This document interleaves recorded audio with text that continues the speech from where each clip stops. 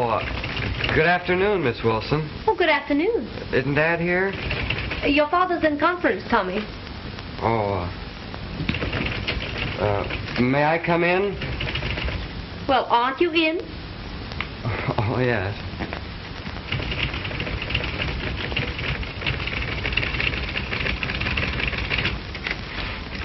Are you alone? Not now.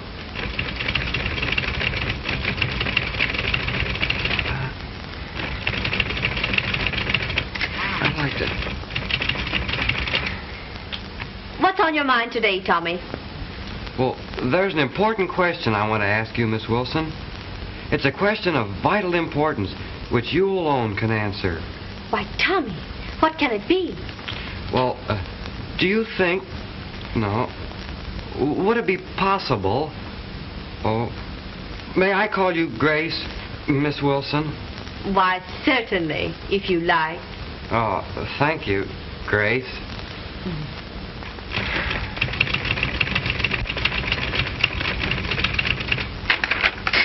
Tommy, will you take this general order to Miss Ryan in the mimeographing department and ask her to make 20 copies, 15 of which are to be delivered to Mr. McCarthy in the shipping room, and the other 5 to Mr. Jones in the accounting office. All are to be posted in conspicuous places on the bulletin boards. All right, I'll do it.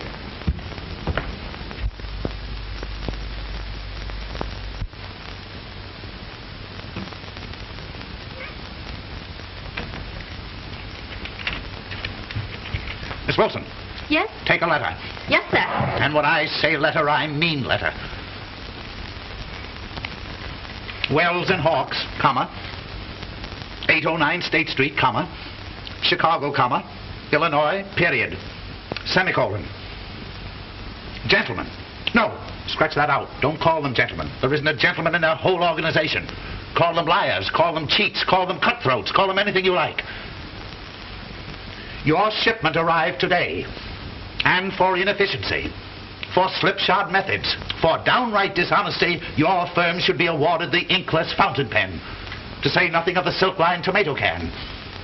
I am returning all your junk by freight. Yours without respect. Get that right out, let me see it, and type it in red ink. Yes, sir.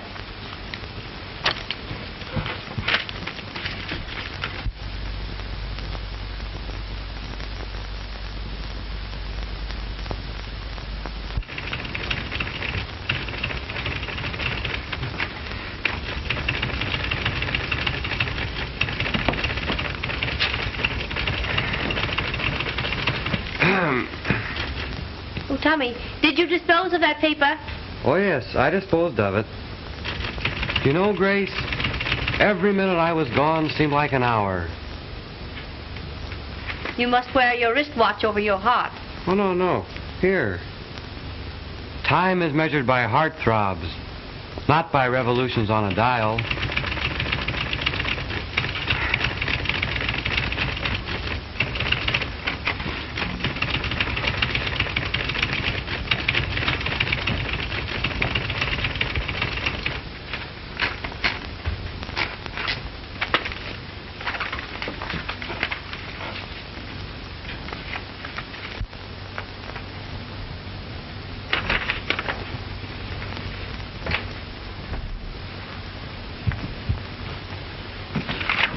Oh, my letter, Miss Wilson. I tell you, when they read this, they'll know who they're dealing with. Wells and Hawks, 809 State Street, Chicago, Illinois. Gentlemen. Your shipment received, but owing to breakage is not satisfactory. Am returning invoice of goods received. Would suggest in the future that more care in packing would ensure less loss en route. Yours, very truly. Is this what I dictated? Well, practically. Well, perhaps you're right. Oh, your son is here. He's here? Yes. He's home. Well, well, well. Well, there he is. Well, well, Sonny, old man. Why, I'm glad to see you, glad to see you. I never saw you looking better. My necktie. And my shirt. I thought you were home. Sit down, son, sit down. I've got so much to talk over with you. Glad to see you. Glad to see you. Why, it seems now just a week or so every now and then between your college courses. That's about the only chance I get. Well, son, well, what's on your mind? Oh, Dad? Yes. I wanted to ask you if... No. I'll tell you right now, no. You cannot have that car tonight. For the past 3 nights, there hasn't been a drop of gasoline No, in it. that isn't it, Dad. Do you think a fellow should get married young? I have never heard anything like that in my life. Married young? Why, certainly not. My dear boy, every man, before he thinks of getting married, should wait. Wait until he cuts his wisdom tooth. Every man should wait and think it over very, very carefully. But, Dad, you and Mother were only 21. An entirely different affair. Your mother was a very wonderful woman. They don't make them like her anymore. My, it's been 6 years now, son, since she left us. It's been very, very lonesome. Don't you answer me back like that. What put this idea of marriage in your head? Well, I've been thinking about... Well, stop thinking about it. That's the whole trouble with marriage nowadays. Too much thought. Well, you just said Don't tell me what I said. I know what I said. I'm doing the talking. Besides, you've got to finish your college course first. Oh, but, Dad, I've met the most wonderful woman. Why, in the 3 weeks I've known her, I've discovered a new world. 3 weeks? That's what you're studying up there in that school? Oh, I'm speaking seriously. I see you are, son. I see you are. Well, who is she? Miss Wilson. Wilson. Very familiar name, Wilson. That's a good name, son. A good, strong name, full of character. You don't mean my secretary? Yes, sir.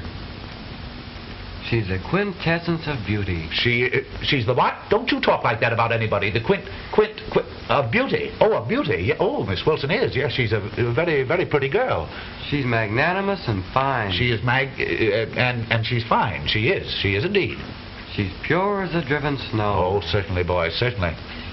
And she's self-reliant, too. She is self-reliant. Yes, sir, she is self-reliant. Well, how long has she been with you? Who, Miss Wilson? Let's see, 30 days has September, April, June, and November. 2 years. Oh, then surely you must have noticed these qualities in her. You would have thought so, wouldn't you? I don't understand it. I think possibly when a man gets to be my age, son, he's less observant of women than whippersnappers at your age. But now that you speak of it, she's a lovely, lovely woman, Miss Wilson, lovely woman. Oh, well, then I have your consent to marry her? Have you hers? No, sir. Well, then you don't need mine. Oh, this is no time for repartee. It certainly isn't. It's a very serious affair.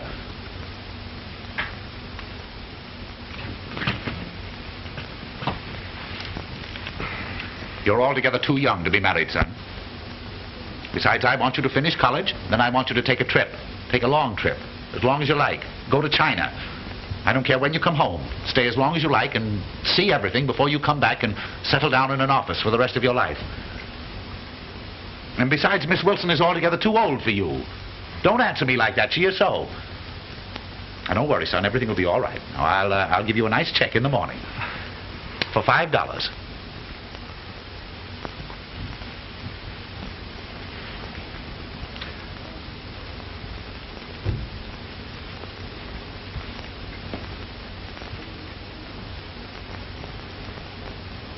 $5.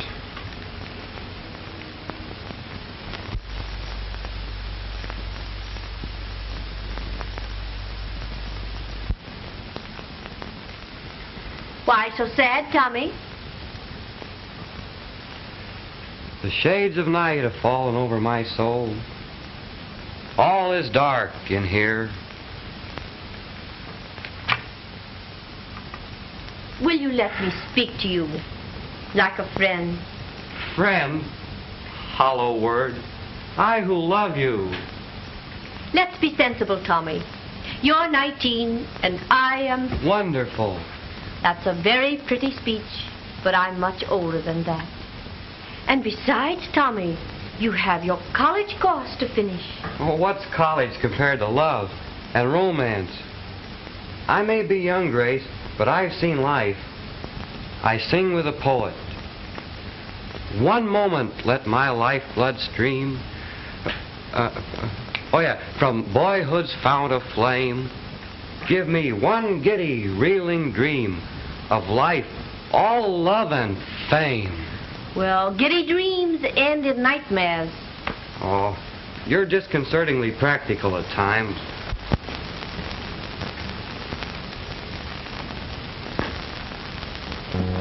And if you really must know it, Tommy, my heart belongs to another. Another? Yes. Oh, my cup is bitter. Who is he? Well, I should prefer not to say.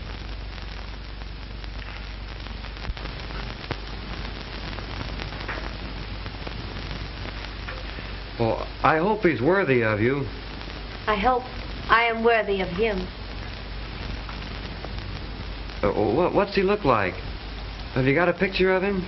Yes, I have a picture of him right here in my desk.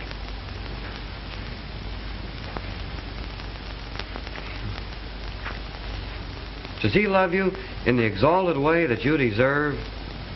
He's never spoken of his love. Never spoken of his love? Oh, fate is unkind. Gee, I had hoped that the cruelties of life would pass you by. Now we can be friends, can't we, Tommy? Friends. Friends? Friends! Well, perhaps you're right, Grace. Friendship is a sweet bond, and I am pretty young, and I want to finish college, because after I finish college, maybe then we can be married. Oh. Oh, but Dad. Oh, Miss Wilson. What's the matter with Miss Wilson? Is she ill? No, sir. Oh. She's in love. With you? No, sir, with somebody else. With whom? I don't know. Well, how do you know? She told me. What else did she tell you? She said he had never spoken his love. Never spoken of it? Never mentioned it? Not a word? Well, what's the matter with him? Must be a cripple. He's deaf and dumb and blind. Well, there's his picture on her desk.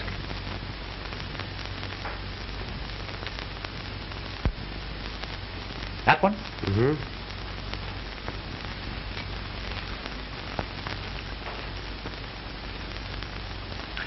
She told me that was her brother. She did? I thought she was far too interested in her brother. Good looking, isn't he? Yes, if you like that sort of a face. A receding chin, I knew it. See that chin? See how it goes back? That's a squint in the eye right there. That's a distinct squint, see? In both of them. Looks Russian to me. Dad, about how old a man do you think he is? Oh, he's a man about 25, 30, 35, 40, 45, 50. I don't know. I no judge of men's ages. Well, Dad, blonde, wavy hair. See? Blonde, wavy hair. Well, do you think that blondes are more attractive to women than brunettes? I wonder. They are not. Don't you ever get an idea like that in your head. Your mother told me that if I hadn't been a brunette, she... Well, I don't know. Dad, listen. Do you think that women I don't think anything about women. I don't know anything about them. Nobody knows anything about them, and I know less than anybody else. Will you get out of here? You've ruined my day completely. Ask Miss Wilson to come right in here. Right in here. Miss Wilson, right in here.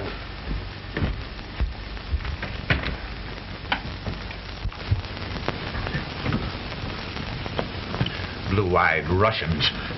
Blonde-haired. Long eyelashes, I suppose. I thought I told you to go... Sit down, Miss Wilson.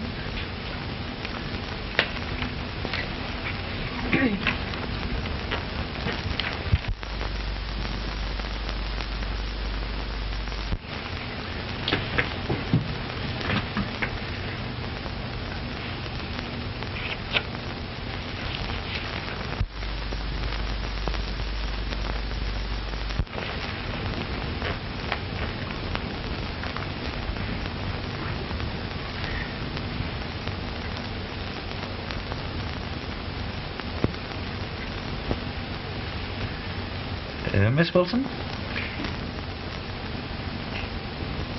Take a letter. Brown and Jones, Akron, Ohio. Sirs, kindly send 3 of your metal filing cabinets, number 692, at the price quoted in your letter of November 13th. Miss Wilson, are you fond of home life? Why, yes, sir. That's nice. The check for these filing cabinets will be forwarded upon delivery. Miss Wilson, are you fond of children? Surely. That's nice. My son was telling me that you... this is to Skinnem and Skinnem, attorneys, Washington, D.C. I'm enclosing herewith, for collection, a bill against a firm in your city. Miss Wilson. Yes. Do you sew? Oh, yes, I'm very fond of fancy work. That's nice. The itemized statement and the memoranda are enclosed herewith. The Cold Water Drunkenness Cure, Volstead, Kansas. Kind sirs, please stop sending me letters in regard to your cold water liquor cure. The constant receipt of these letters with your name emblazoned, that's a Z in emblazoned, on the envelope, caused every one of my employees to believe that I am a confirmed drunkard. Miss Wilson, you don't think that I'm a boozer, do you? Oh, on the contrary, I've always admired you. That's nice. You're temperate. That's nice. This is a straight telegram. Freshwater College, Missouri. Kindly reserve room in dormitory for the return of my son Thomas. Miss Wilson. Yes? You do think that he should return to college, don't you? I certainly do. The quicker, the better. That's nice. Miss Wilson, my son was telling me that you have an admirer. Well, that's hardly accurate. I told him that I admired someone greatly. Well, I mean to say, I thought that he... what I wanted to say was that I don't see how anyone could help but admire... Well, just recently it has seemed that perhaps he does care for me. Just a little. He does? Yes.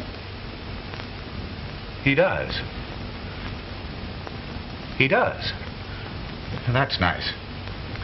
Miss Wilson, what I was leading up to was... Yes.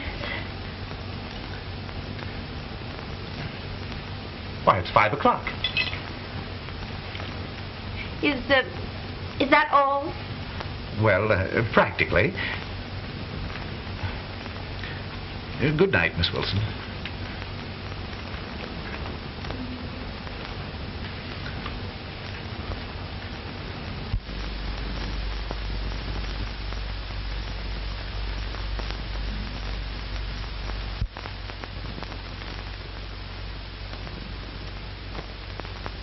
Nice girl. Oh, nice girl.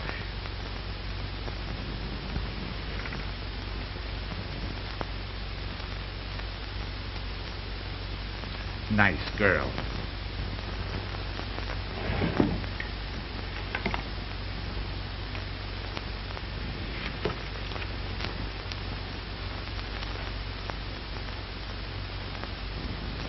Nice girl. Miss Wilson. Miss Wilson? Miss Wilson. Yes? Miss Wilson, what is it? Yes. Sit down, Miss Wilson. Sit right down. Yes? Take a letter on the machine. Oh.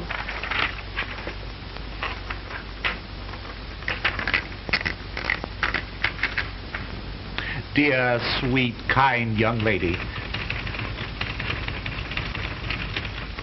I have been deaf and dumb and blind.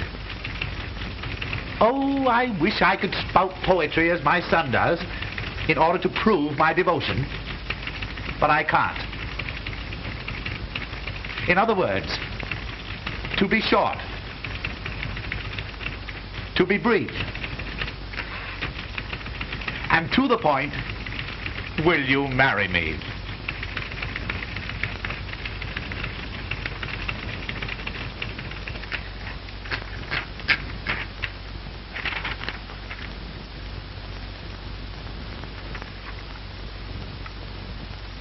Yes, that's the letter. Isn't there any answer? Well, who is it to? Why, Miss Grace Wilson. In another moment, I should have proposed myself. Oh, Grace. Who is he? Who is he? Right there. Who is he? Well, that's my brother. I've often spoken of him. Of course you have. I told him it was your brother. I told him all the time. But he told me that you told him that you had a picture of the man you loved on your desk. Oh, I said in my desk. I told him it was in the desk. I told him. Son, come in. Well, Miss what's Wilson. happened? Miss Wilson has an announcement to make. Oh, what is it? I'm going to be married. You are? I am. To me? Oh, no. To whom? Ask Dad. He knows.